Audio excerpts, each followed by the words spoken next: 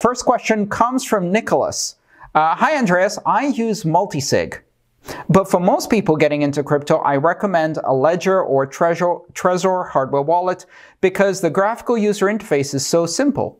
How can they trust Trezor or Ledger generating their seeds? This is a really good question and it comes up all the time. The bottom line is that no matter what kind of device you're using, you have to put some degree of trust. The only way to have zero trust in no manufacturer, software, or hardware device is to do everything by paper and pencil, and trying to do elliptic curve multiplication or hashing by pencil and paper is probably too difficult for most people. So let's look at if we have to trust, then how can we minimize the amount of trust that we put in third parties? Now, this question is tricky because depending on how you answer it, people may try a cure that is worse than the disease, no pun intended. And what will happen in that case is that people may say, oh, I can't trust Trezor or Ledger or another hardware wallet's manufacturer to generate my seed. So instead, I'm going to build my own. I'm going to download Tails and follow the Glacier protocol and install it on a ThinkPad that I got from college 6 years ago. I'm then going to print it to a printer with no memory and what you've just done is shifted the trust from a special purpose hardware device and special purpose software system designed for this purpose and shifted it to general purpose software, general purpose operating system, and general purpose hardware, where it's much more difficult to check the origin of these devices and systems. Also, you've increased the difficulty and increased the chances of making a mistake by several orders of magnitude. So don't take any of the comments I make about the security of hardware wallets generating your seeds to mean you should not use hardware wallets or use paper wallets or download some software that you found or whatever else. Hardware wallets are still the most secure mechanism for cold storage, and if you can't afford to buy a hardware wallet and you only want to use small amounts, then a mobile application on your smartphone will be the best operating system you have. All right, so how do we trust the seeds that are generated on these devices, the mnemonic phrases that are displayed on the screens of these devices?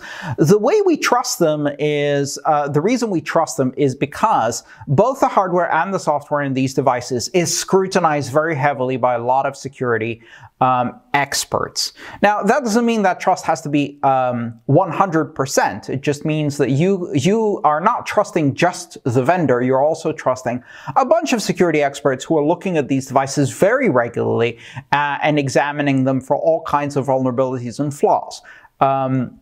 And so whether you need to worry about the vendor themselves putting a backdoor into their system, which would likely get revealed pretty quickly and would cause that vendor to go out of business immediately, or you have to worry about somebody hijacking the delivery of that device at some point and inserting some kind of hardware inside that you can't see or tell and use that to compromise your seed. These are definitely valid fears, but they don't overcome the broader fear, which is if you just use a software wallet that's connected to the internet, your chance of getting robbed is much, much higher. If you use a very complex system with security that requires advanced technical understanding, then your chance of losing money because of a mistake is much higher. So with hardware wallets, what we're trying to do is balance these concerns about security, resilience, reliability, ease of use, and get them to a sweet spot where the average user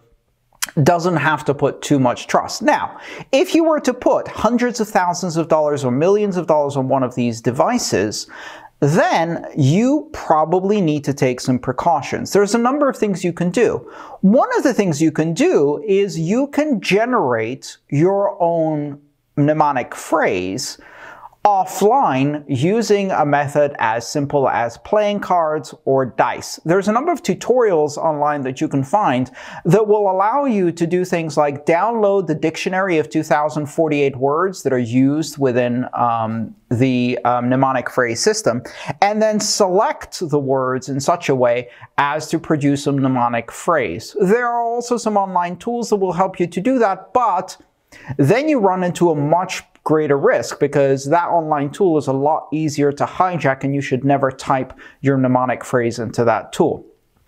There are some hardware wallets that go to extreme lengths to remove any element of trust from the manufacturer. Probably my favorite in that category is the Cold Card wallet. What they do there is not only do they use a transparent case so you can see if the hardware has been tampered with, they use a security chip that's covered in epoxy so you can see that that hasn't been tampered with, but furthermore, they actually have a mechanism for you to enter entropy directly into the device by selecting numbers 1 through 6 on the keypad and rolling dice repeatedly until the device generates a mnemonic phrase from your dice rolls.